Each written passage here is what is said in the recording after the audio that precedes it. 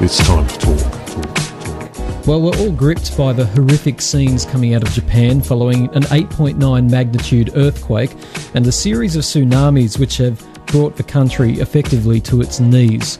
They truly are the most disturbing images of human suffering. And maybe now is the most opportune moment for the world to consider the undeniable truth that it is we humans that are causing much of this seismic activity. I'm not talking doomsday stuff here, it's based on science, proven science, that suggests the unprecedented forms of mining our species is now engaged in across our planet is responsible for increases in earthquake frequency and intensity.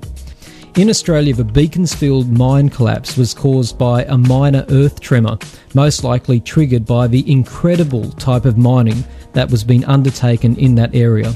And there is at least one scientific study which concludes the Newcastle earthquake of 1989 was caused by 200 years' worth of coal mining in that region.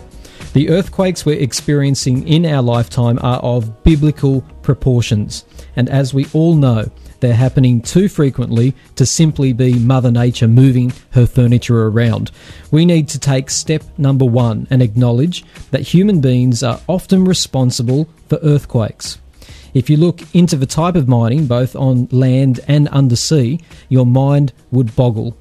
They are tinkering thousands of metres below the Earth's surface, and many scientists are convinced this activity sparks changes in tectonic forces. Now, what do we do about it? I have absolutely no idea, but the fact is we are currently living in a world where most of the population is ignorant of the fact that humans are the key for many of our recent seismic disasters. That's something that we do have to change. We need to start talking about this. Christian D. Close, he's a senior research scientist of Columbia University's Earth Observatory in New York. He has publicly released his findings that Newcastle's 89 quake was caused by the removal of millions of tons of coal from that area. He states that this coal mining caused much of the stress that contributed to the quake, and ironically, the monetary damage caused by the earthquake in Newcastle exceeded the total value of the coal extracted in that area. He stated that Australia wasn't generally considered to be seismically active, and mining in the area had altered tectonic forces triggering the earthquake. Now, according to his report, coal mining isn't the only human activity that can trigger earthquakes. Dr. Close identified more than 200 human-caused tremors, mostly in the past 60 years. They were rare before World War II, he said. Most were caused by mining, he said, but nearly a third came from reservoir construction. Oil and gas production could also trigger earthquakes, he found.